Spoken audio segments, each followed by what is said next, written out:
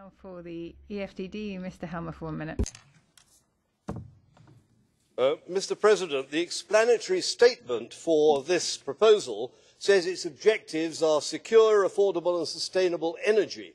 Yet for many years the EU has followed policies which have exactly the opposite effect. Germany, with the largest renewables investment, now uses increasing volumes of lignite. In the UK, we are planning to use diesel generation as backup. The highly respected Economist magazine runs a front-page story, Clean Energy's Dirty Secret. I recommend it to colleagues. It says we have created regulatory and subsidy structures that militate against energy infrastructure investment and threaten security of supply. I quote, "Green energy is eating its own tail." Yet this proposal today amounts to little more than bureaucratic paper pushing. The explanatory note concludes, the EU is torn apart by migratory and Eurozone crises. It desperately needs a success.